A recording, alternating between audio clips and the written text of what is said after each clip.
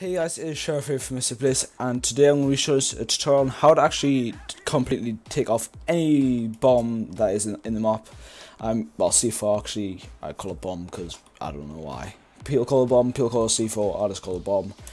So yeah, what you actually do is you want to make sure you are host. If you aren't host of the game, then ask the host to do this or host it.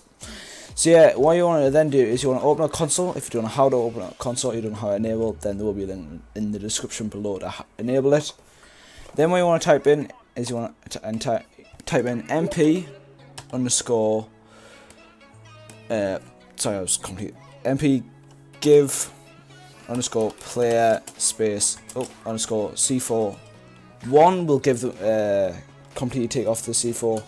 However, 0 will take it off. 1 will allow people. So if you quickly restart the game, 1, there you go. Someone started off with it, which is always never what. 0 will. Let's quickly. You use a mini map in the top left if you don't believe us that we always start with a bomb. So yeah, no bomb here. This could be good for 1v1s. Because I know whenever I do 1v1s, and if it's like Dust 2 now with the sniper update, that it's fairly even, and if the bomb is like being planted, it's a bit annoying considering there's only one person against one, and it's like, oh, which way do I go?